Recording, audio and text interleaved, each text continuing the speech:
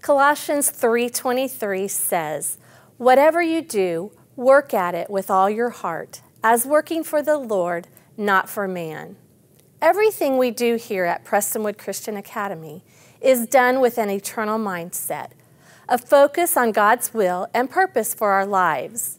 We want to share with you a special story of a family in the lower school at our Plano campus. Because of the eternal perspective of our school system, this family's entire life story changed forever. Hi, I'm Donna Bhattacharya, and I am a new parent of PCA. My son just started PCA this year. He's a student of Pre-K 4 in Miss Armstrong class. My background, I have been raised in a strong Hindu family, which is a very religious family. Like, we have always been strong by our faith. So my dad used to perform all the rituals. So I have been raised in a Christian school, like partly in my childhood, and I really like the way they bring up their kids, and they teach all the etiquettes, manners, their way of teaching, basically the way they are so polite, and the way they will tell you to help others, to love others. So that is something which really attracts me towards any Christian school.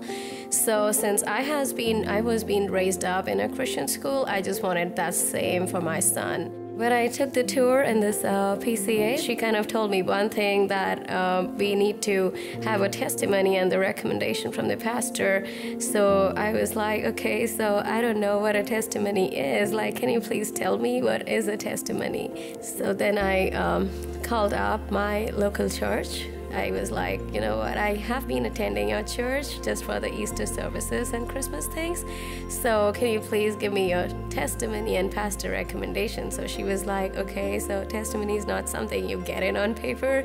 It's basically you need to come to the church, read some of the verses, and then you have to basically accept Christ. So then I was like, okay, so that means, am I going to be from a Hindu background to a Christian? So that's what it means. So she was like, yes. So then I was like, okay, fine. So then she asked me few questions. Do you believe in Jesus?